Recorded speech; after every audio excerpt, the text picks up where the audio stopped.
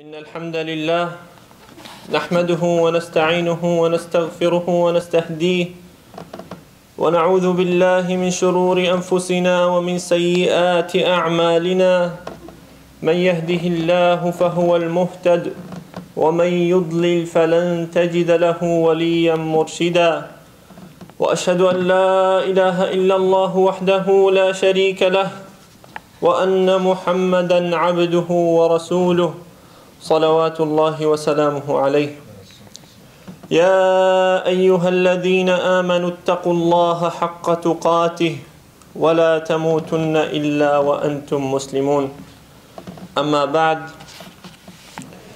Today we are going to start our khutbah with a very important question.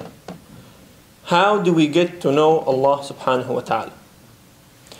A question that many of us are guilty of not having a very solid answer for, including myself. Allah Jalla Jalaluh said in His holy book, وَلِلَّهِ الْأَسْمَاءُ الْحُسْنَى فَادْعُوهُ بِهَا. To Allah belongs His names, Al-Asma' al-Husna, so call Him by it. And from what we know from the authentic hadith from the Prophet sallallahu alaihi wasallam, he also told us that for the word ad-du'a there is a meaning, which is also al-ibadah. When he recited the ayah, وَقَالَ رَبُّكُمُ ادْعُونِي أَسْتَجِبْ لَكُمْ, the Prophet said after that, ad-du'a huwa al-ibadah. So we learned from this that Allah subhanahu wa ta'ala, that knowing the names of Allah subhanahu wa ta'ala is an act of worship. And we have to learn about these. And we have to learn about the attributes that He associated with Himself and told us to know about them. What is very important to know as well is that we can never be complete in our knowledge of Allah subhanahu wa ta'ala. Because He said, Allah subhanahu wa ta'ala said, يَعْلَمُ مَا بَيْنَ أَيْدِيهِمْ وَمَا خَلْفَهُمْ وَلَا يُحِيطُونَ بِهِ عِلْمًا. He knows what is between their hands and what is behind them, and they do not encompass Him with knowledge. وَلَا يُحِيطُونَ بِهِ عِلْمًا. Al-ihata is surrounding a matter from all of its sides. And Allah subhanahu wa ta'ala saying is that we cannot surround Him in knowledge fully. He surrounds all matters in knowledge. He encompasses everything with his knowledge. So we know that Allah subhanahu wa ta'ala is Al-Alim. But our topic today, my dear brothers and sisters, is not about Ismullah Al-Alim. It is actually a topic that connects three other names: Ar-Rahim, Al-Hakim, and Al-Adl. Ar-Rahim, which is the most merciful, Al-Hakim, the most wise or the wise, and Al-Adl, the justice. It is indeed well known for every Muslim that Allah subhanahu wa ta'ala does not need us. Allah subhanahu wa ta'ala does not need humans. Whereas we, the humans, His worshippers, we are in need of Him. And Allah subhanahu wa ta'ala says that we are al-fuqara wa huwa al-ghani. Allah huwa al-ghani wa nahnu al-fuqara'u ilayh. This means that al-ghani in Arabic means the one who does not have needs. Al-faqir, whoever has a need. So as long as we are on earth in this life, every single one of us is in need for something, no matter what it is. Allah subhanahu wa ta'ala is the only one who is al-ghani. So in the matter of needs, in understanding what the human needs are, the scholars, Muslims and not Muslims, have agreed on three major categories that they described human needs in. The first one is the body, the second one, the mind, and the third one, the spirit. As for your body needs, we all know that your body needs to be taken care of. and to be fed and to be maintained and healthy. So what we do is we do that by eating, by drinking, by sleeping, drinking water obviously, by doing exercises and so on. And the mind isn't any different. It also has needs. And we see that with what we know as knowledge. Through every phase of our lives, from the very beginning, our minds relies on knowledge in order for us to do any action. From when you start learning how to take a step, from when you learn how to read, from when you learn how to write, every phase of your lives requires knowledge. You need knowledge. And for the third one, it is the spirit or the soul. We say that at the end always, but it is actually not the least important one. It is actually the one that we neglect the most and we have the least knowledge of, unfortunately. But it is very important. It is very important, as what feeds the soul and what feeds the spirit is iman, is connection to Allah subhanahu wa ta'ala, is the salah. So these things, once we learn what they exactly feed and once they learn what need they fulfill, inshallah we will have a very better understanding of ourselves and of Allah subhanahu wa ta'ala. I will pause here and continue in the second khutbah inshallah to tell you the connection between these needs that we have just mentioned and the three names of Allah that we talked about at the very beginning. أقول قولي هذا وأستغفر الله لي ولكم فاستغفروه فيا فوز المستغفرين.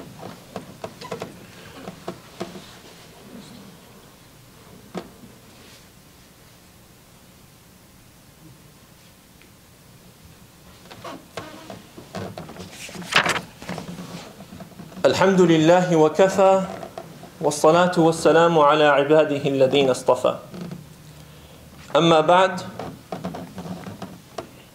the connection between the needs that we talked about and our topic is understanding what these needs cause, which is simply pain. These needs cause pain. Every need from the previous list of needs causes a pain or a fear, one of the two. So we'll take an example. Your body needs water. Your throat starts hurting, so you feel pain. Or if you don't drink water, what happens is that you get dehydrated, which is also causes you pain. Another example, when your body needs to be fed, what happens is you start getting hungry, your stomach hurts, and you feel pain. So your pain drives you to know your need. And so on. You can take this on any matter, any need, you will find that behind every single one of it, there is a pain. So we also say that we work because of a fear. And we study because of a fear, and we exercise because of a fear. These list of things, they are actions. And we say that they are motivated by fears and pain by these specific examples. I'll tell you right now. So, we work because we fear if we don't work, we won't have something to eat. And we study because we fear if we don't study, we won't have a job and live. And we fear if we don't exercise, we won't have a healthy body to live with. So every single action, in fact, has behind it a motivator that is either a pain or a fear of pain. This very point is what a lot of us fail to realize and fail to thank Allah subhanahu wa ta'ala for the fact that He allows us to feel this pain. From here comes our mention to the name that we said at the beginning, Ar-Rahim. Because the pain that we feel, the pain that every one of us feel, is in fact a mercy from Allah subhanahu wa ta'ala. And if it had been taken away from every single one of us, our lives would have been 1,000 times more difficult. And why do I know this for a fact? You can see for yourself and do the research for people who have disorders of not feeling the sensory pain. It's called CIP disorder. their lives, may Allah help them, it is very difficult. Very difficult. So, this is not the pain, what we have just talked about, is not the pain that we have a problem with. We at some point, we accept it and we thank Allah subhanahu wa ta'ala with it, but there is a type of pain that we don't like, that we don't accept. I call it the bad pain, or the unjustified pain, or quote unquote evil. This is what we, or a lot of us, fail to accept. The question that comes to many minds is, couldn't Allah subhanahu wa ta'ala have made this life with no killing, no murders, no oppression, no poverty? And the answer is, indeed, Allah subhanahu wa ta'ala could have done that. But that would defy the purpose of our existence. The purpose of why we are here on earth. And the fact that we have the choice to make an action towards either doing the good or doing the bad is what puts us here on earth. So we must have a choice. We must have a choice for this test to go through. We must have the ability to do good or to do evil in order to be judged. I always like to give the example of an online school test. You log on to do the test and you find that it is all multiple choice questions, beginning to end. You start by the first question, you try to select the wrong answer, it doesn't let you select it. You click on another wrong choice, it doesn't let you select it. And you only can select the correct answer. You go on to the next question and the next question, it is all the same. You only select the right answer. Would this be a fair test? Of course, no logical human being can say yes. It is indeed an unfair test. It is actually an unwise test. An unwise test to let people only do what is right. So Allah subhanahu wa ta'ala allowed us to make our choices, to either do good or do bad. And from there comes the second name of Allah subhanahu wa ta'ala that we mentioned at the beginning, Al-Hakim. That He did not miss a single detail in our life in how He put us on earth, but He took into accountability and made sure that this test on earth is a fair test, is a wise test that covers everything. And it is part of His justice that He made a hereafter, a day of judgment, that we will be tested, that we will be judged on everything that we did in this life for. So, understanding all of this, my dear brothers and sisters, or understanding this full picture, is integral for us to live at a peace of mind. Very important. Very important for us to live tranquil and with, peace with ourselves and peace with our reality. As you know, there are people that decide to take away their lives because they couldn't wrap their minds around why so many bad things happen. And Allah subhanahu wa ta'ala told us something very important. Allah subhanahu wa ta'ala said, مَا أَصَابَ مِن مُصِيبَةٍ فِي الْأَرْضِ وَلَا فِي أَنفُسِكُمْ إِلَّا فِي كِتَابٍ مِّن قَبْلِ أَن نَبْرَأَهَا إِنَّ ذَلِكَ عَلَى اللَّهِ يَسِيرٌ. No tragedy that comes upon you on earth or in your souls, in our nafs, except that it is in a book, except that Allah subhanahu wa ta'ala knows about it and He has written it before He allows it to happen. Which tells us something very important.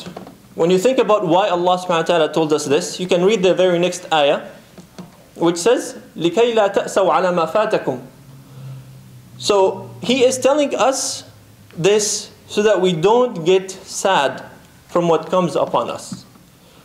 So that we know that we are destined to be at this very point. We are destined to have whatever has happened to us happen. We are destined for it for a lot of reasons. It could be a test for your patience. It could be a nudge for you to realize and go in the right direction. It could be to go back to Allah subhanahu wa ta'ala, because people, when they feel tragedies, they remember Allah. subhanahu wa ta'ala. So whatever it is, your pain isn't for nothing. May Allah subhanahu wa ta'ala make us among those who are content with His decree, whether we see it good or we see it bad. May Allah give us all wisdom to keep the full picture and purpose in our mind and make us act upon it. And O Allah, teach us what benefits us from your names and from your holy book, the Quran, and from the method of your Prophet Muhammad sallallahu alayhi wa sallam. إن الله أمركم بأمر بدأ فيه بنفسه وثنى فيه بملائكته فقال إن الله وملائكته يصلون على النبي يا أيها الذين آمنوا صلوا عليه وسلموا تسليما اللهم اغفر للمسلمين والمسلمات والمؤمنين والمؤمنات الأحياء منهم والأموات إنك يا مولانا قريب سميع مجيب الدعوات وصل اللهم وسلم وبارك على نبينا محمد وعلى آله وصحبه أجمعين وأقم الصلاة